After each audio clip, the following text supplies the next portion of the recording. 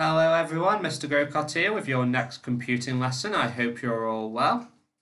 As always, you can get onto your task by going into the to-do section, where you will have your work, but as you know, I have to take the long way round. So I'm just going to pause the video at this time and I'm going to get it up. Okay, so here I am. So this will be the work you're doing today. It's called Stranger. It says a simulation of a child receiving an email from a stranger. And I'm going to launch the app. And as you can see, a young lady named Caitlin has emailed me. I'm going to click on her email. And let's have a read. Hi, I have received an email from a girl I don't know. She has said that she knows me and would like me to come to her party this Saturday. What shall I do? I don't want to be rude. Perhaps I do know her, but have forgotten who she is. Can you write me a one-sentence reply telling me what I should do? Caitlin. So, before you reply to this, think, what should she do?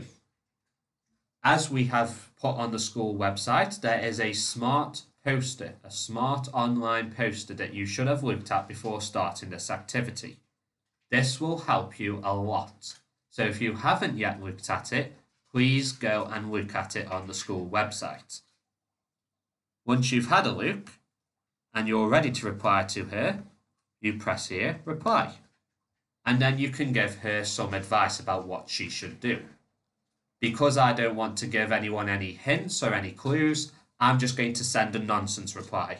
I'm going to put, I like cake. Okay? Once I've typed in my message, I scroll down and I can press send. There he goes, off he goes with my email, and Caitlin has emailed me back. Now I will click on her next email.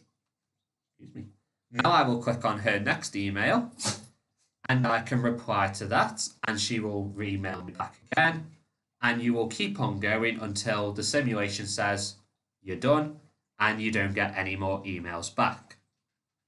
Once you've completed the task, once you've dealt with her and she's all happy and she's safe and you've followed the smart rules, you press on exit and you can hand in your work in the to-do section. So it'll take you back to your to-dos and you can press hand in. And then me and the rest of your teachers will be able to see what advice you gave her and how you responded to her concerns.